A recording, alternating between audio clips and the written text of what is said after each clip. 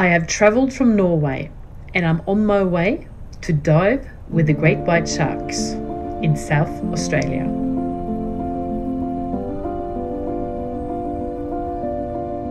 It is a 5-day expedition on board the MV Rodney Fox, taking us to the Neptune Islands. Now with the bottom cage, we will set up on a harness here with our regulators and set up for as if we were going diving. But we don't use a BCD because we don't need to have any buoyancy. All right, and I'm going in the cage with Kerry. She's looking special. To dive in the bottom cage, we are heavily weighted. The wire is our main attachment to the vessel, and it lowers us down to the seafloor, which is around 20 meters.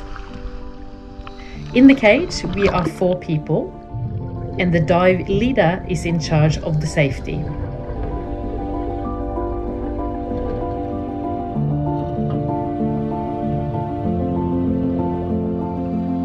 Being in the cage with a closed door is a bit of a strange feeling.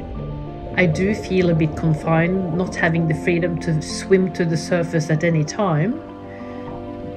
But soon it feels like a blessing having the cage as our safety, especially with all of the trevally obscuring our view from what we have come here to see.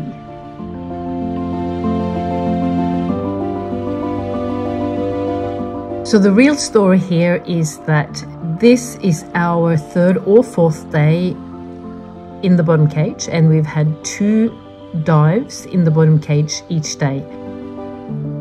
It's been on a rotation because we're 15 people on board, and each cage takes 3 divers and then 1 dive leader from the vessel.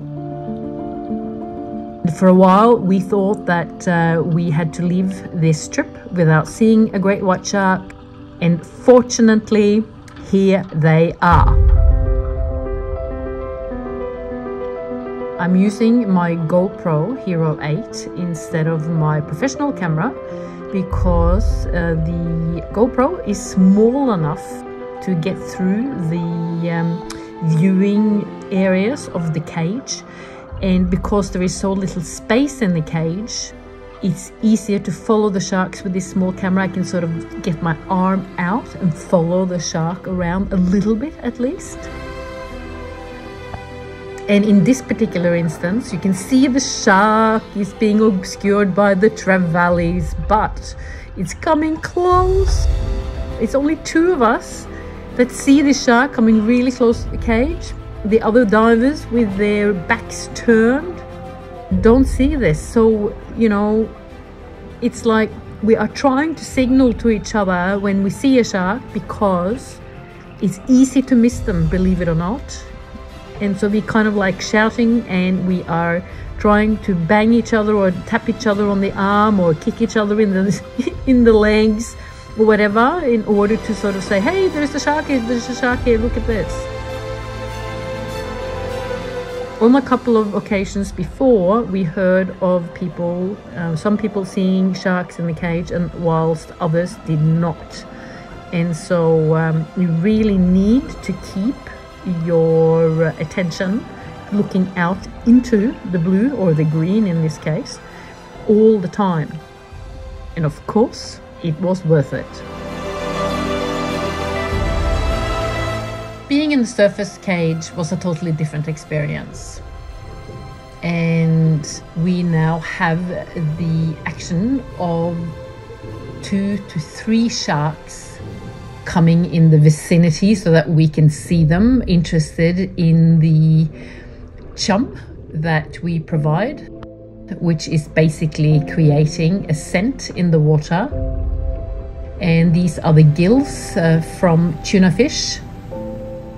The surface cage, you basically are in a wetsuit. You don't have to be a diver. You put on a lot of weight to be negatively buoyant, so you feel anchored onto the floor of the cage. And these regulators, you are breathing air from the surface. and your job then is to enjoy and keep looking out into the blue for the action.